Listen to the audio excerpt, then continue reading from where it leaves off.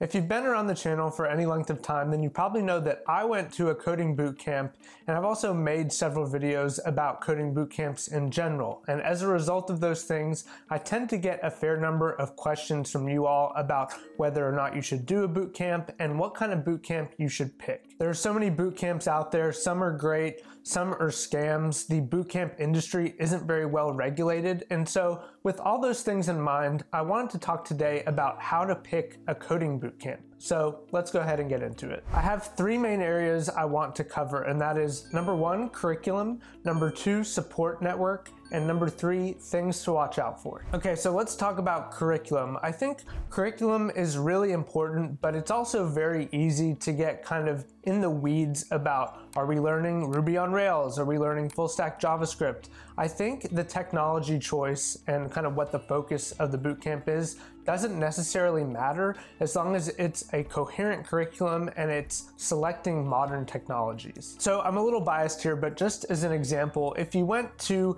a Java bootcamp, I would be a little bit wary. Now, Java is used all over the industry. There's tons of jobs in it, but I don't consider it to be necessarily super modern. I would pick something more like Python and Django or full stack JavaScript. Technologies like Java or C#.NET that have been around a while aren't necessarily that beginner friendly either. So I would focus on trying to pick a curriculum that allows you to build your knowledge sequentially over time and kind of get those building blocks in place where you're going from just writing a little bit of code or building a basic web page all the way up to a fully fledged app. So with all those things in mind, I would pick a bootcamp that focuses on Ruby on Rails, Python and Django, or full stack JavaScript with a modern front-end framework like React or Vue. Ideally, the Rails or Django curriculum would also have a section on modern front-end frameworks, but I'm honestly not as familiar with those kinds of bootcamps because I've always been in JavaScript-focused bootcamps. But just keep those things in mind. You also want to make sure that you're learning full stack development. Now, this is more the case now, but when I went through coding bootcamp, I had to pick either front end or back end, and I picked front end.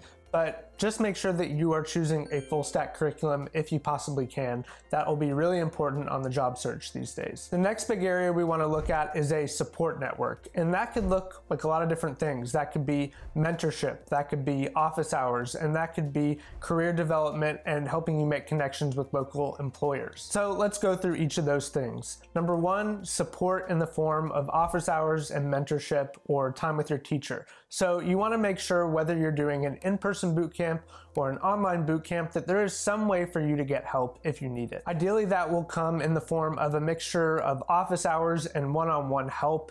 And most bootcamps provide you somebody that is kind of there to shepherd you along, but that is something that you want to clarify and make sure that you're getting. Basically, you want to be able to answer the question, how will I get help if I need it? And you want to make sure that that help is actually useful. Next, let's talk about networking in the traditional sense. Now, you basically want a bootcamp that has some way of helping you get a job, and you want to know that people in the past have also gotten jobs. So typically this will be on the website, but you can also ask for statistics. Depending on the bootcamp, they may publish their numbers in a kind of transparent way that's becoming a little bit more the norm. And there are organizations out there that help bootcamps to be more transparent about their numbers. But basically, you want to be asking the questions that say, what will things look like after I graduate? What kind of support will I have in terms of career development and the job search? And what kinds of companies and roles do people from this bootcamp typically get? Now, if people are typically getting well-paying jobs as application developers, that's great. But if people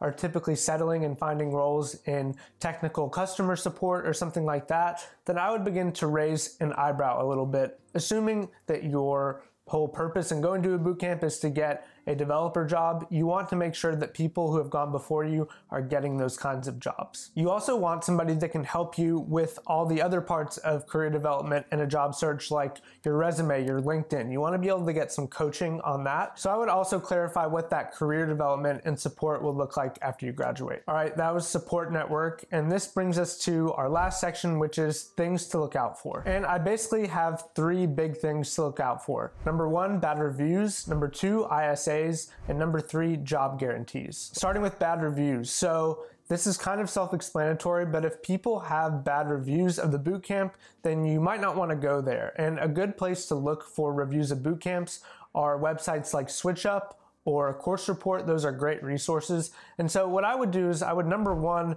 look through the reviews and see if you see anything that kind of raises red flags. It can be anything, but just look for low reviews and see kind of what people are saying. Look at the high reviews as well, and just get a sense overall of how people are experiencing this bootcamp. You also want to be able to talk to past students. So this is relatively uncommon, but this is something I did, and it was because I was pretty nervous about going to this unregulated institution. And so I talked to past students, I called them up and just generally asked them about their experience. So if you go to the Bootcamps page on LinkedIn and then look at the people who are associated with it, you should be able to find past students. You can reach out to them on LinkedIn, maybe set up a Zoom, and just ask them all the questions you have. Try and get a sense of whether or not they had a positive experience. Okay, next, ISAs. So this is an income share agreement, and this is basically a way of deferring your tuition by which the bootcamp will take a portion of your paycheck after you get a developer job. Now, this seems great and seems to align incentives. Typically, a bootcamp has kind of perverse incentives in some cases